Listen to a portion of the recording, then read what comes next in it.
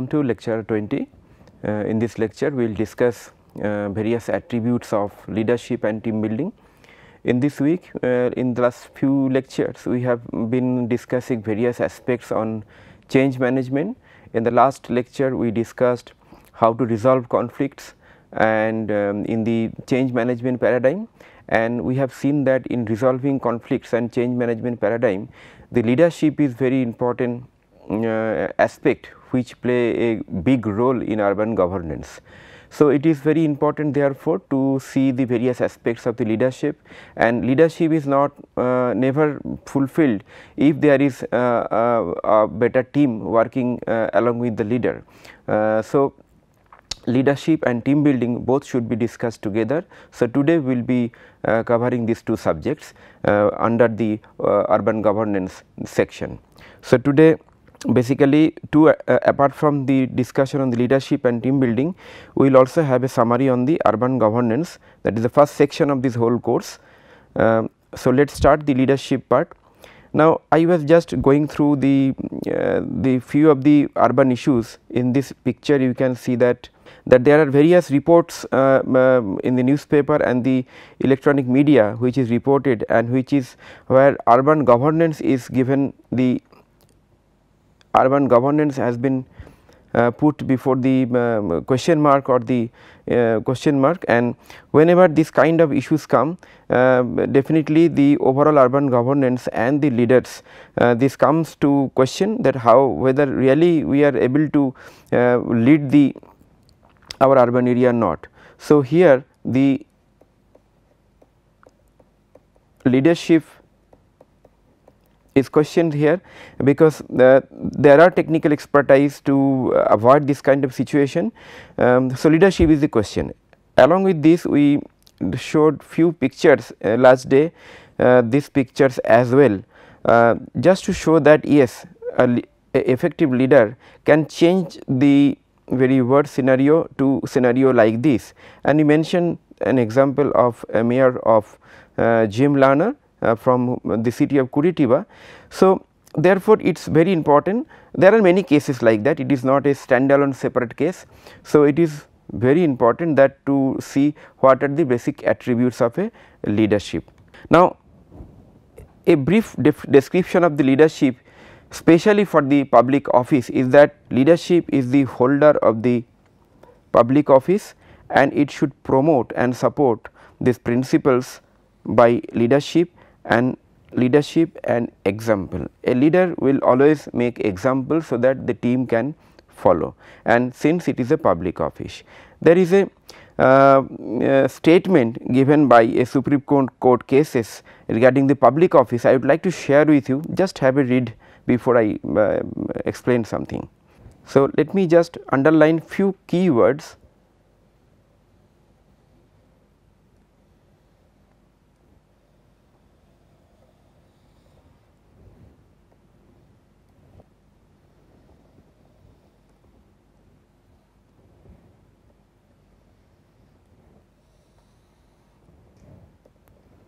So, I hope you could read the basic keywords like principles of public life for every democracy, and the conduct of every holder of a public office entrusted with certain powers, and public interest, powers for public interest, and therefore, the office is held by them in trust for the people.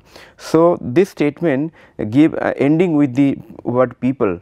So, in the public office like municipal corporation or the municipalities, the people who are leading the organization, basically it is the trust of the general people, and because of that trust they are enjoying some power for the democracy. That is why they are bound to, they are mandated to perform for that organization. So, with this let us see some general attributes of leadership. Now, first is the courage. A leader should have a courage from within.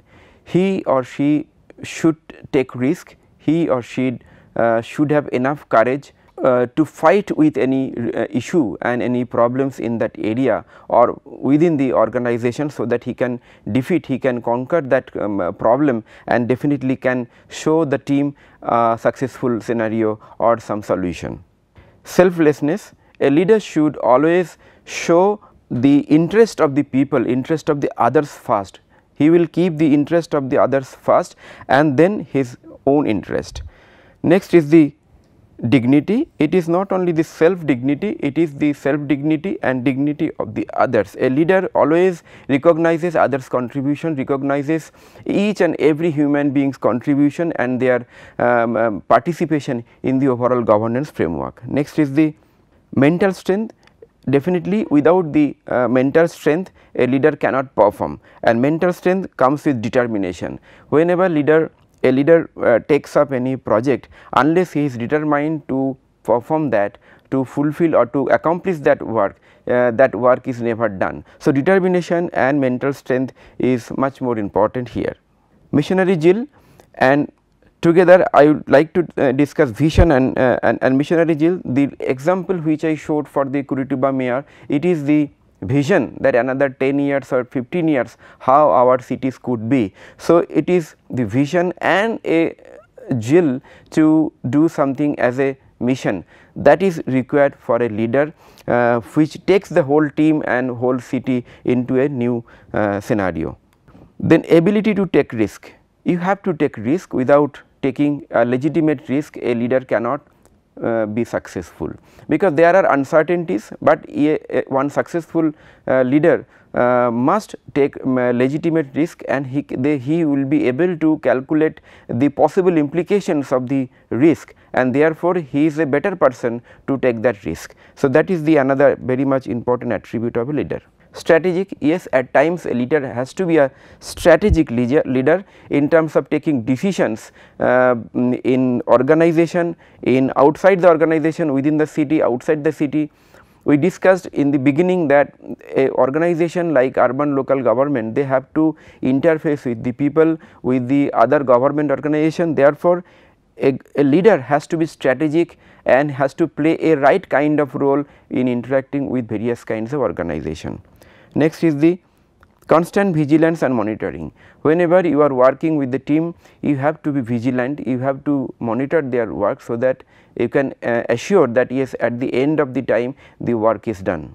Yes, teamwork is essential. Making a cohesive team, making a dedicated team is the first job where before executing a project what a leader need to do, because if a leader works alone, a work cannot be performed. So, teamwork is important. So, we will discuss teamwork in much details little later on. Research and development and knowledge.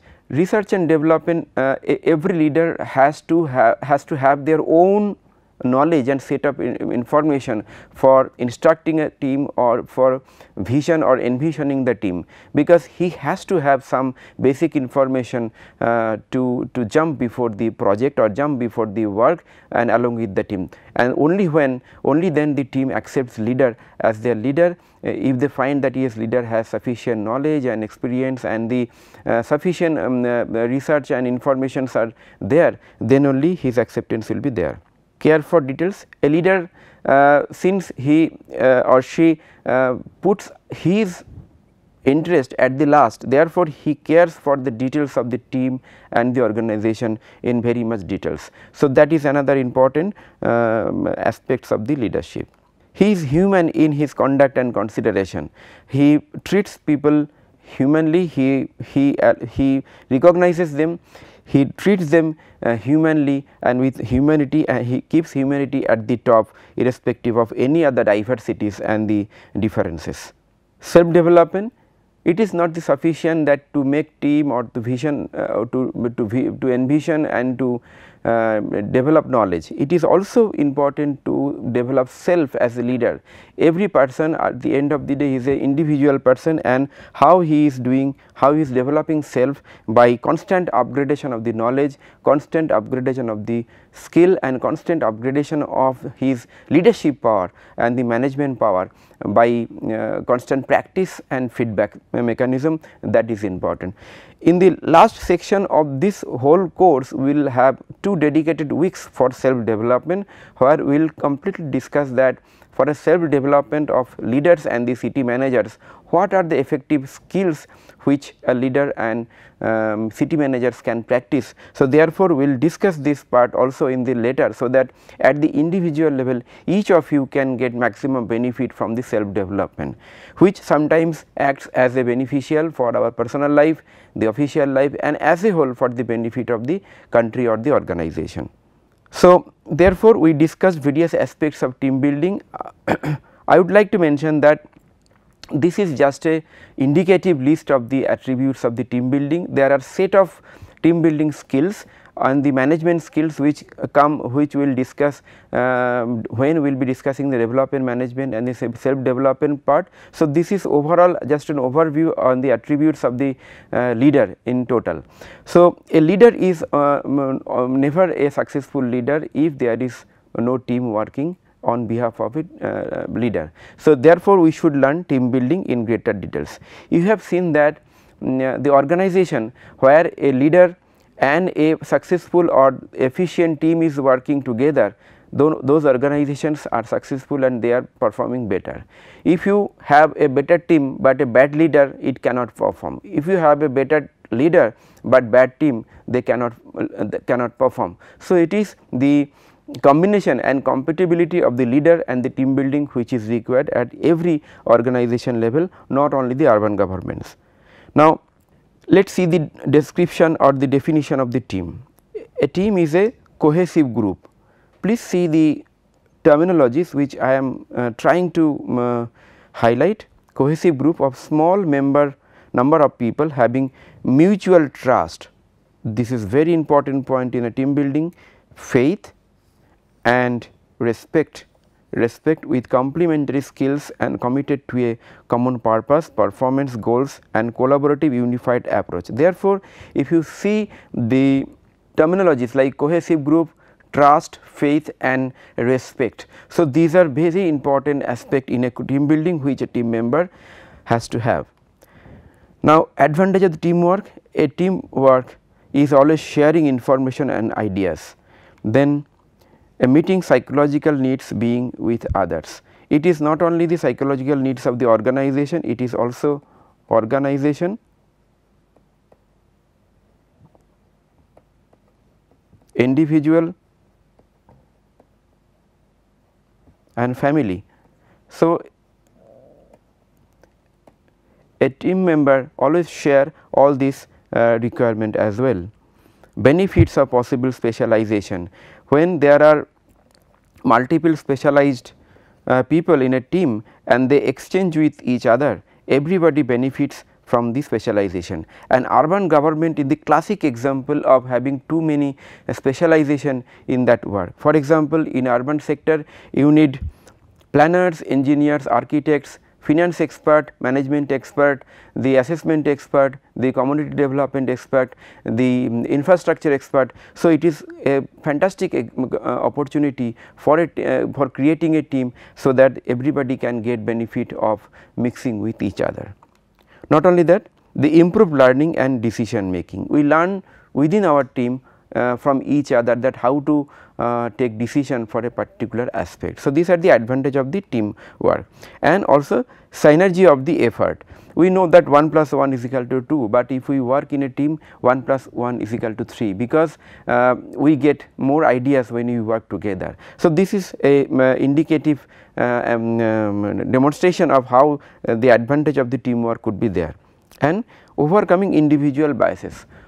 When we work individually, we are driven by our own perception, we are driven by our own biases and own individual outlook of a particular job, of a particular problem. But when we work in a team, we can share our thoughts, we can share our perception and the feelings, and we get an opportunity to get screened, and our perception and understanding becomes refined, and we come out from our biases. That is the most important advantage of a teamwork. So, and it is possible when we have mutual trust, faith and respect to each other. Next, there are few disadvantages we should also understand and be aware in when you are working in a team or you are creating a team as a leader. So, first is the stifling of individuality and hence creativity. Sometimes individuality becomes bigger in a team building. So, when an individuality or the I factor becomes bigger, that is a deterrent of a better team building. So, always avoid the I factor and avoid that, and therefore, you can enhance the creativity. Cost of time and effort in building a team. Team building is an investment of time and resource. If you want to have a long term benefit in your organization, in your city, you have to build a stronger team which will be dedicated, which will be matured enough, which will be adult enough to invest their own time together. So, it is the cost of time and effort which is required to create a better team. So, it takes time. So, basics of decisions may tend to keep team member happy rather than being critical examination of situation and key factors. So, sometimes the basis of decision becomes critical. So, in a team where you are working, it is important to have a consensus and then take a decision and go ahead. And there could be danger of group pressure when the team becomes very big. There are multiple groups and there could be pressure from the groups. So, it is important to understand the group dynamics within the team, how various groups are working, and a leader has to be strategic in addressing those group dynamics. And sometimes unhealthy competition and rivalry should be avoided. As a leader, your job is to create, nurture an environment of healthy competition and a cooperation and collaboration instead of unhealthy competition and rivalry. Each and every person within a team will develop, will grow on their own positives and team positives, not the otherwise, not the on the negatives. Then there are 4 stages of team building. I told you that team building is a time taking and the exercise. It takes time, it takes efforts and resources. So, first stage is the forming. So, forming in the first stage, where you form a team, you give time to the team so that they can consolidate, they can discuss their things, and after some times you see that there is a situation, we call it storming, because there are differences within a team, and you have to give the time to team to come out with the differences and the agreed points, so that they can come out with the differences, agreed differences, and can chalk out a plan to resolve those differences and come out to a common solution. And those are we are calling as a norming, so that they can make their own norms, set of benchmarks, set of timelines, guidelines, etc., to perform some job or to reach some point of some stature from the current stature, and then it is the performing. Once the forming, storming and norming is over, then the last stage is the performing, where team performs with all trust, faith and common goal. So, if we differentiate these 4 stages, the forming is the basically coming together,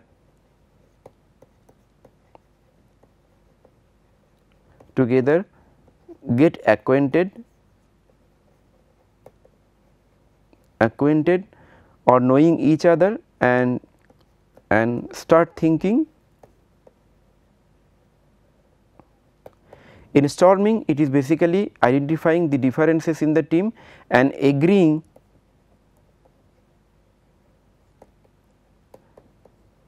in differences and also commons. In the norming, they basically it is the action plan,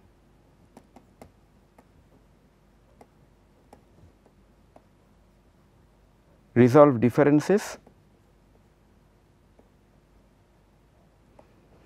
to reach common goal, and then you are going to performing stage, where you are basically taking action, you are taking actions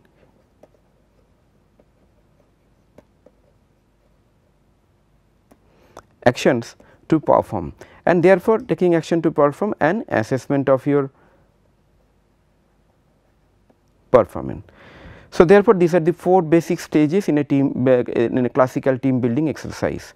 Then the aim of team building is to helping people who work together to function more effectively in teams and to assist the team itself to work more effectively as a whole. So, ultimate aim is to work together and effectively, these two are the keywords you should not forget. Then what are the functions of the team? Improving performance and results. Team is the combined or cumulative performance and the result of a team is more than the summative performance of the each and every individual. That is the best scenario of a team building, making greater use of both individual and team strength. Then resolving problems. A team always resolve problems in a better way, because in a team everybody has their idea and they can share the idea and they can resolve problem in a better situation. Then team building involves few activities like regular and frequent working sessions, team tackling on problem with help, identifying and tackling root causes and issues, openness, honesty and risk taking, action oriented and commitment to decisions, individual willingness to put time and effort, leaders preparedness to accept feedback, development of interpersonal skill, and program unique to the team, some unique program which is unique to the team that can be taken. I think that all these points what I have shown in the slides are self explanatory, and more or less these actions are going with the 4 stages of team building that we discussed just now. And so, therefore, let us see that with this chart we started discussion on the organizational performance 2-3 lectures back, and in this organizational performance we have seen that environmental factor, motivational factor and capacity building factor is the 3 important factor which influences the performance of the organization, and where we saw that visioning, leadership and team building, capacity building, reform, systems and process improvement, and change management, conflict resolution, transparencies and accountability, each and every skills are important in this whole scenario of performance improvement. And one after another we discussed each and everything like transparency and accountability, urban reform, change management, visioning exercise, and today we discussed the leadership and team building. So, therefore, all these attributes, with all these skills and attributes and related discussions, I hope that you got some idea that what are the various pillars of urban governance, like all the skills, visioning, leadership, team building, change management, reform, conflict resolution, transparency, accountability, which improves the urban governance as a whole, and also systems and process improvement. So, with this I would like to conclude this particular lecture, and also I would like to have a brief summary of the urban governance part. So, in last 4 weeks including today the current week, we have discussed various aspects of urban governance. Next lecture onwards we will start the discussion on the urban management and the development management. So, we started the discussion in the first lecture with the introduction to urbanization, where we discussed the basic concepts of urban areas,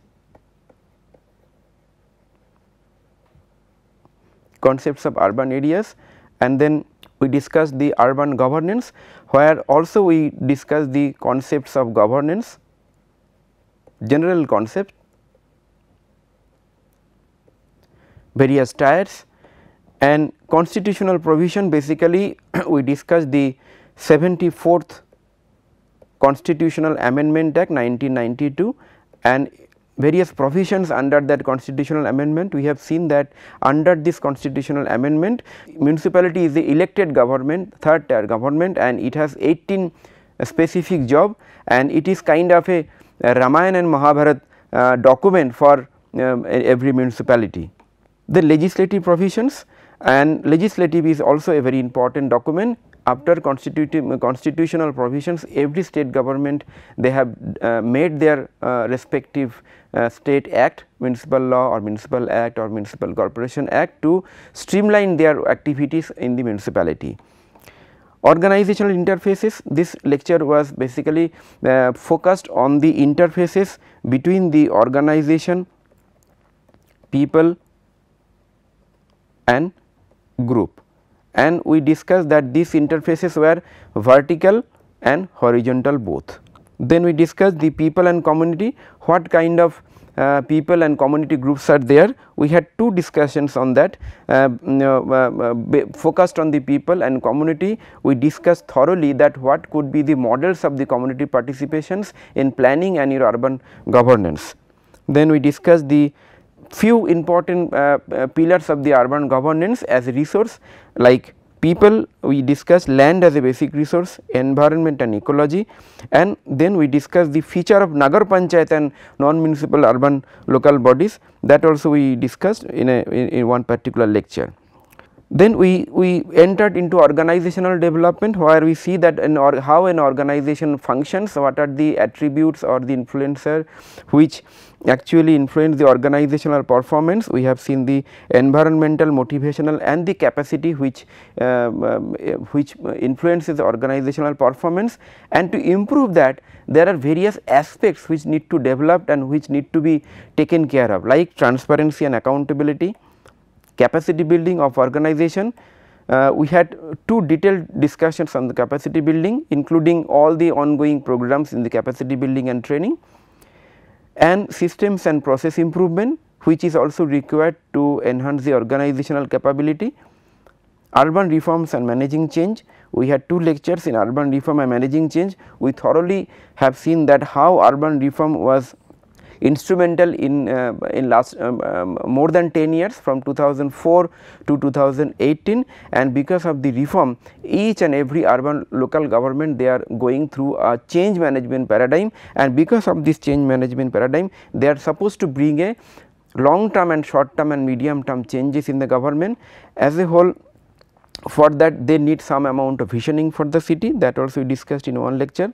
Whenever change management is there, conflicts will be also there. So, resolving conflicts in the change management, and then today we ended the discussion with the leadership and team building. Without a effective leadership and team building, an urban governance cannot be better governance. So, with that we concluded the discussion on the urban governance. So, based on this, we will share the reading materials. I hope that you have gone through the basic essence of this lecture series. Next lecture onwards, we will start the discussion on the planning and development. So, lecture 21 will be basically few essential concepts of the planning and development, so that we can start understanding that following the governance, leadership and team building, how actually we manage day to day work of a organization and development work, especially in the urban sector. That is a very interesting part which will follow mostly 4 to 5 weeks, and followed by in the last few weeks we will discuss the essential competency, skills and the self development activities required at the individual level for the city managers and the leaders. So, therefore, I thank you very much for attending this lecture. Thank you very much.